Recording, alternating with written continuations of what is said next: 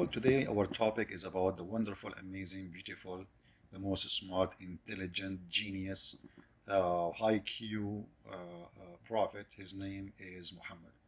Now, Muhammad is very famous. I mean, first, like he have a very special qualification. As an example, he is number one in sexual orgasm. He is number one in ability of having sex with women, to the point he used to have sex with all his wives in 1 hour. Actually, not 1 hour in our time. Like in the Arabic tradition, all days they used to say the word sa'a, which mean less than 15 minutes. Imagine the Prophet, how powerful he is. He have looked like he used to line them up in the bed next to each other, and he do them all in less than 15 minutes. I mean, that's amazing. However, this is not our topic.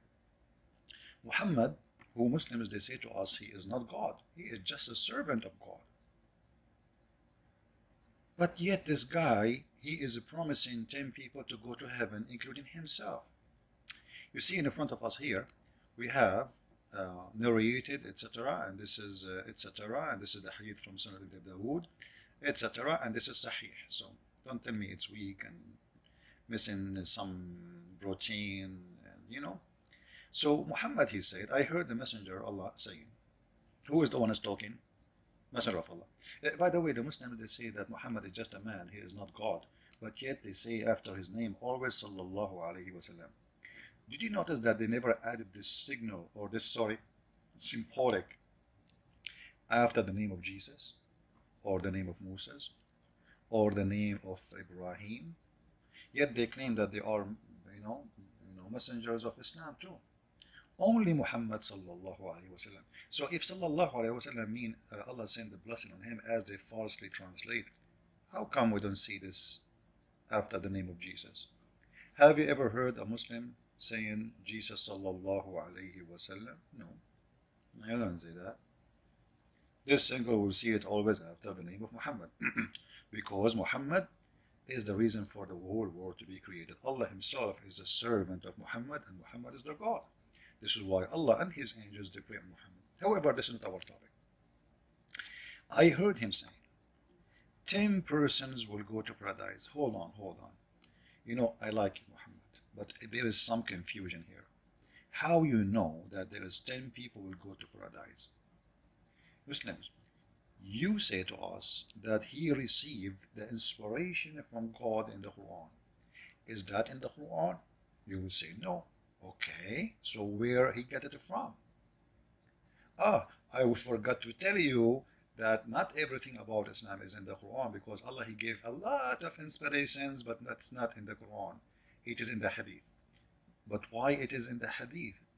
Is that the word of God, or this is the word of the falafel vendor?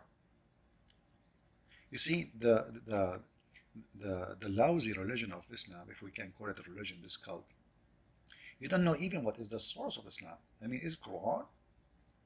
Is it a statement mentioned by Muhammad? Is it both?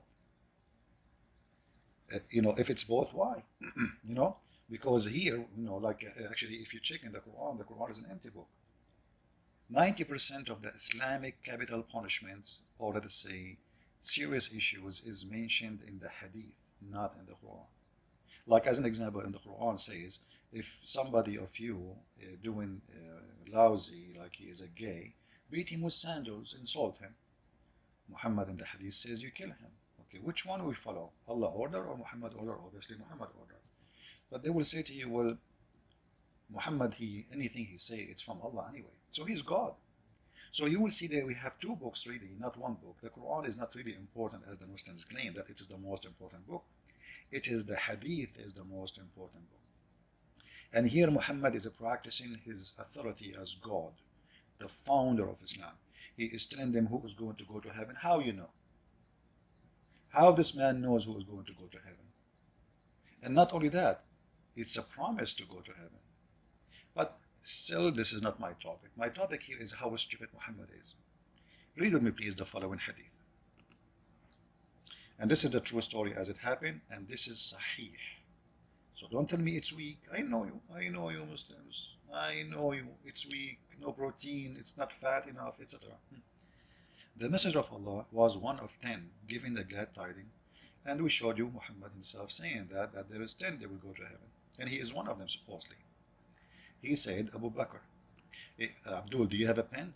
Please write down the numbers and the names. Abu Bakr is 1. Omar is 2. Uthman is a 3. Ali is 4. Talha is 5. Zubair is 6. Saad is 7. Abdul Rahman is 8. And then Muhammad, he stopped talking. But he told us 10. He said there's 10 they will go to heaven. The Abduls are watching. They said to Muhammad, hey Prophet, Prophet, peace upon you. Allahumma salli ala Muhammad. Hey Prophet, and who is number 9? Who is number 9? I don't know if you understand what they meant by number 9. Because he said there is 10 will go to heaven, and he is one of them. So supposedly he will quote 9 names because he is the number 10. So they are asking him, who is number 9? He said, it's me.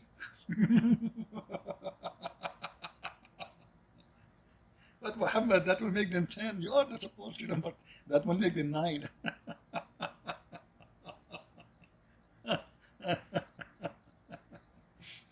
The idiot, he did not remember that he just said 10. And he thought by asking him, who is number 9? I mean, okay, he thought it's over, like it's me. I'm like, no, no.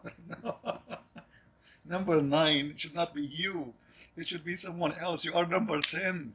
I just wanted to share this with you. Don't forget to put your, give it a like and share it with your friends, and feel free to download my videos. And if you'd like to contact me, you will see the link appearing in the screen in front of you. And if you are Abdul, I'm so jealous because you have the most super duper intelligent prophet, and look like not only when he did the plastic surgery for his chest, and he installed a dish of faith and dish of wisdom, and this is what is killing me, a dish of wisdom. So after the surgery of plastic surgery, installing a dish of wisdom, sorry, yet Muhammad, he says stupid things like this. So I wonder how Muhammad used to be before the plastic surgery and before God installing a dish of wisdom. Hey, by the way, Muslims, do you think wisdom come in dishes? Please, if you think so, please let me know, because I want to buy one. Thank you, and good